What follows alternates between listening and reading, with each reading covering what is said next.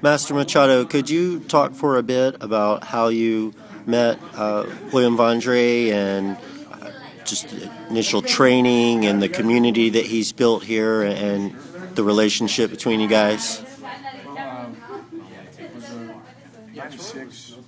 96 to be more exact. That's when we had our, like an informal meeting at a seminar. And then from that point on, that's right, October '95, we had the seminar in Austin, and I was scheduled to start my teaching at the former studio of Chuck Norris's Walker, Texas Ranger TV show. And I remember William would go there once, twice a week, and he would go and do privates, do group sessions, usually on a Tuesday, group sessions, and then have privates in the afternoon, and sometimes even double up, you know. But he was living in Killeen at the time, you know, and then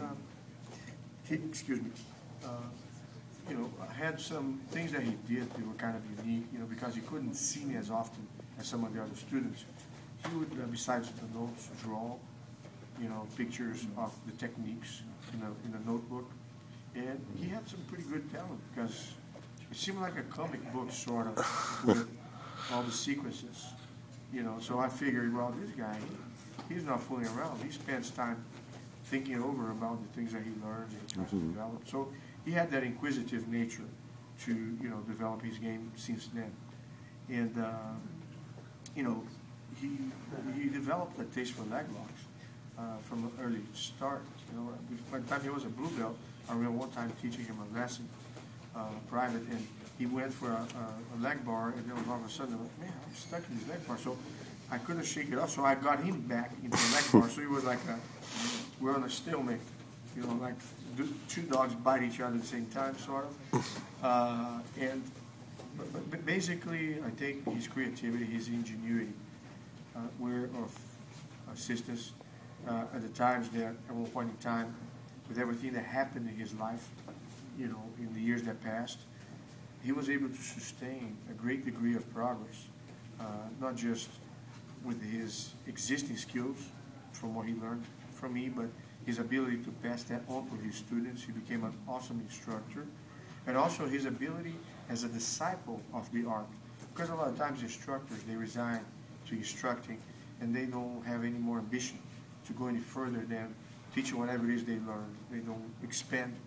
And I feel that in his case, he's always interested. He did a book on leg locks, you know, that was very informative. And I learned techniques from that book that I hadn't seen explained the way it was, and I hadn't seen the way it was in any other book. And that showed, so I kind of gave him a nickname, The Creation, you know, because when you become like, kind of like he mutated some of the games that I taught him. For instance, I do a butterfly flip to go for the mount, to submit the guy, or to set up a triangle. He goes for a butterfly to set up a leg bar. You know what I'm saying? So I kind of observed that we always have a lot of fun when we practice, because when we do, it's not an ego thing, one trying to get the other. It's one trying to study the other. So 6 months ago or a year ago when I trained with him, he came with some moves and tried some moves with me. He got my legs stuck in the skirt grip on the stuff.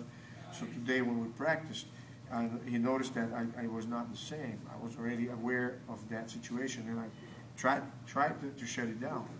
And then, of course, that gave him food for thought. So now he's already...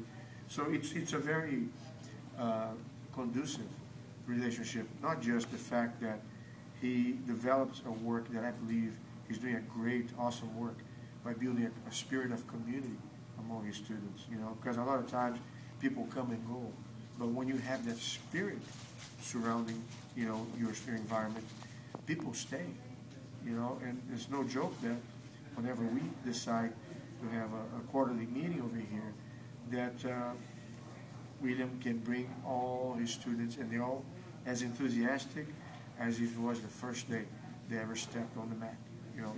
So that tells about not just his skill level, but I think his position as a role model and somebody that motivates people to stick with it, you know. And we had a conversation